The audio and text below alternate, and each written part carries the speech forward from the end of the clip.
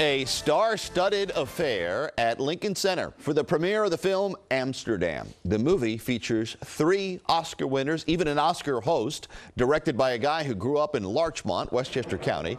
Entertainment reporter Sandy Kenyon joins us from the red carpet. Hello, Sandy. Hello, Joe. You know his movies. David O. Russell earned Oscar nominations for The Fighter, Silver Linings Playbook, and American Hustle. His latest made a bold bid for attention here tonight.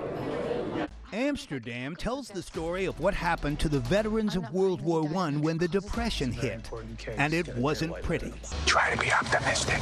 Christian Bale and John David Washington play soldiers wounded in action and cared for by a French nurse portrayed by Margot Robbie.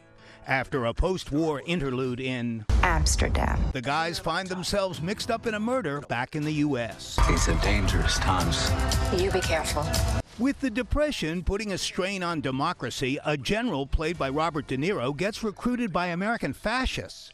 But will the commander be friend or foe to our heroes? I'm about to do something that could cost me my life.